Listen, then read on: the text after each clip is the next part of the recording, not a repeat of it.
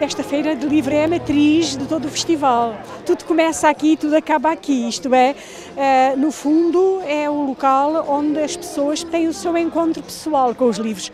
Esta Feira do Livro procura repetir, mas antes de mais recriar, a Feira do Livro de Cascais, que ocorreu, tem ocorrido durante muitos anos. Mas acho que quem vem cá se apercebe que isto é algo muito diferente. Não só porque toda a lógica dos stands é muito aberta para as pessoas entrarem, experimentarem os livros, consultarem, verem, como também pela presença de um conjunto de atividades culturais que também vão acontecer aqui no espaço da feira.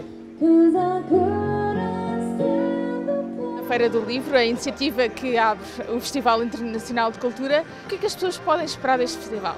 Podem, acima de tudo, viver cultura, sentir cultura, respirar cultura, vir nestes 10 dias e viver intensamente todo um conjunto de manifestações de ordem cultural, em que é um festival de cultura e, neste caso, também um festival internacional, mas que reforça muito este enorme património que nós temos, que é a língua portuguesa. É uma ótima iniciativa. Nós normalmente, quando pensamos no verão e pensamos em festivais, associamos a bandas, cerveja e coisas como bungee jumping.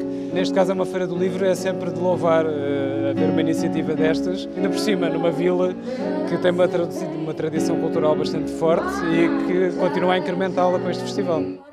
Espero que as pessoas aqui da zona visitem a feira e depois de visitar a feira, durante a noite, o fim do dia, assistam aos debates que vai haver.